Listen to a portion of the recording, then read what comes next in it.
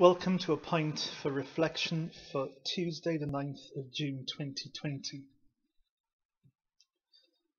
When was the last time you had a real good laugh? I suppose there is not much to laugh about at the moment, what with the COVID-19 pandemic and the issues that have led to the Black Lives Matter protests, and so many of our plans are now put on hold. Our sense of humour is quite personal. Different things make us laugh, even if there is sometimes points where we laugh with others. Laughter can also be infectious and healing. But one comedian will have one person in absolute stitches, while another will watch the same and be unmoved. Some people are so good at telling a joke, and others simply forget the punchline. It used to be frowned upon to laugh in church. Religion was a very serious matter. Now you can buy books full of sermon quips. Our image of Jesus is often more serious, which may be why Willis Wheatley's painting, The Laughing Jesus, has become so popular.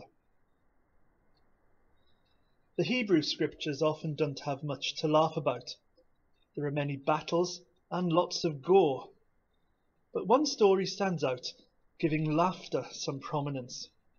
This is from Genesis chapter 18, starting at verse 1. The Lord appeared to Abraham by the oaks of Mamre. As he sat at the entrance of his tent in the heat of the day, he looked up and saw 3 men standing near him. When he saw them, he ran from the tent entrance to meet them and bowed down to the ground.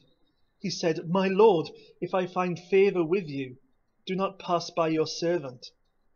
Let a little water be brought, and wash your feet, and rest yourselves under the tree. Let me bring a little bread, that you may refresh yourselves, and after that you may pass on, since you have come to your servant." So they said, "Do as you have said." And Abraham hastened into the tent to Sarah and said, "Make ready quickly 3 measures of choice flour, knead it and make cakes."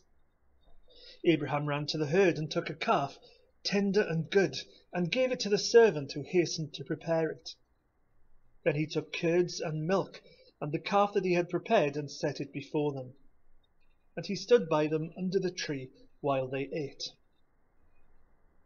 They said to him, "Where is your wife, Sarah?" And he said, "There in the tent." Then one said, "I will surely return to you in due season, and your wife Sarah shall have a son." And Sarah was listening at the tent entrance behind him.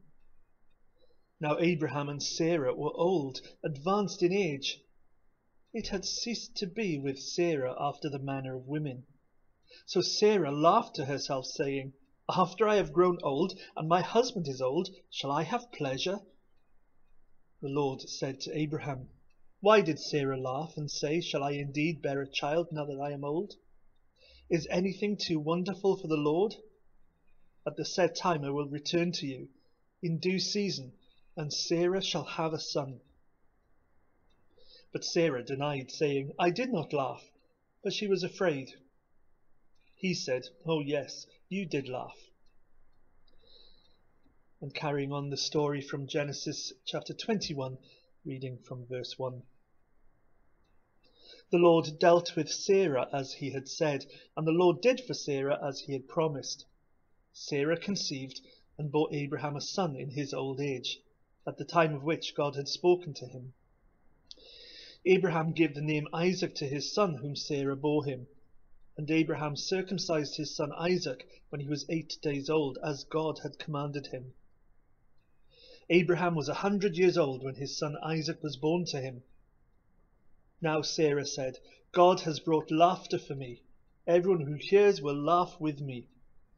And she said, "Who would ever have said to Abraham that Sarah would nurse children? Yet I have borne him a son in his old age."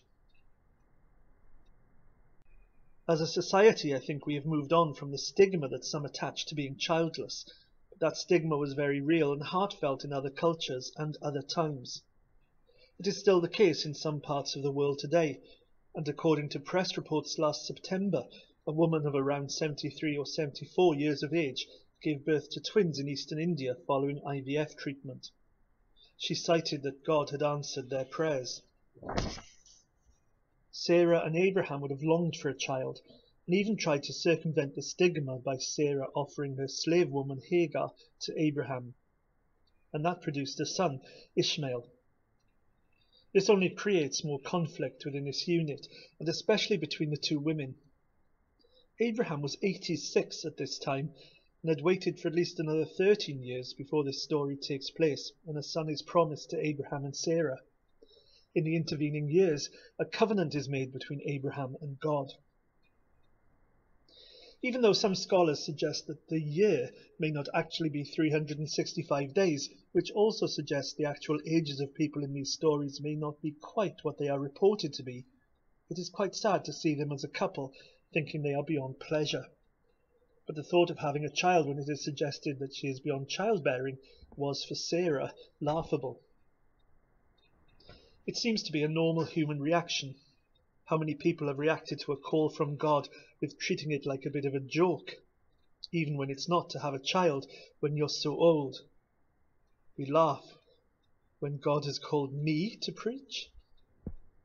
I don't think we are questioning God so much as questioning ourselves. Though I've heard people say God must have made a mistake when they were called. We rejoin the story as Sarah gives birth when Abraham is 100 years old. The son's name seems quite appropriate, as Isaac is a Hebrew name that means laughter. Within this story, there are several things which are touched on, but we still really would prefer to avoid. Issues around sex and sexuality have long bothered the church, whose attitude has been most unhealthy. And God forbid we should experience pleasure and joy. There are issues around what we desire. Having children can be the most fulfilling and rewarding experience, but for others it can be fraught. When people give in to expectations from others to have a family, or think it will do something for them, it often only leads to heartache. There is the freedom for people today to choose to not have any children, or to abstain from sex.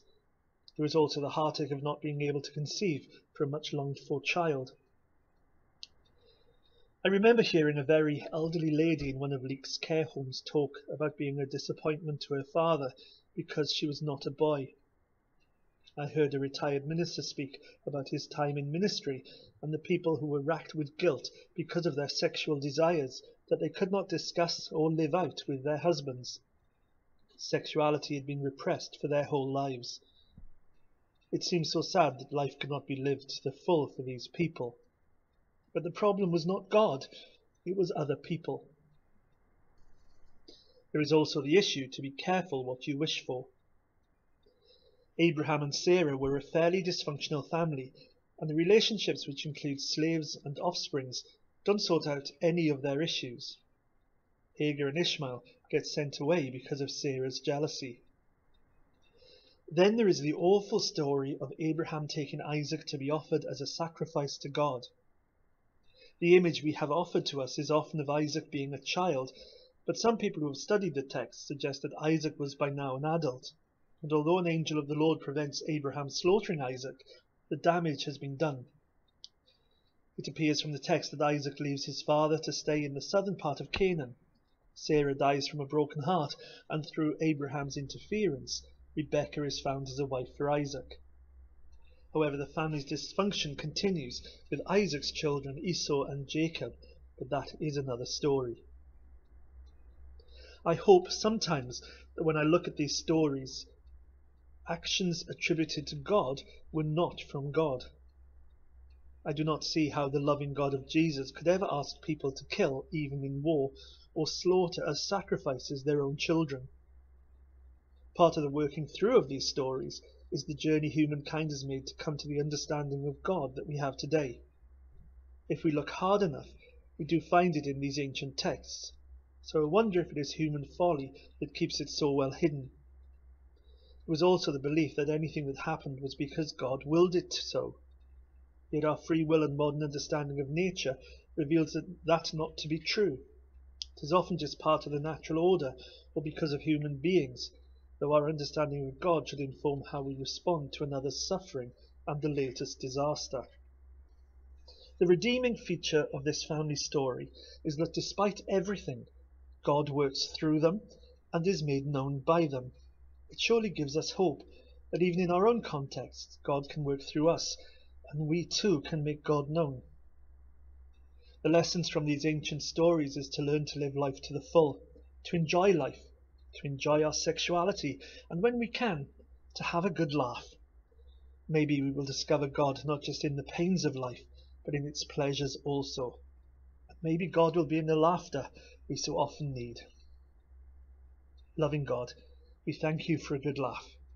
We pray that even in our current situation, we will find something to laugh at and someone to laugh with. May our laughter be a true blessing, and may we find you in our joy. We pray for those who at this moment have nothing to laugh about. Encompass them in your love. Amen.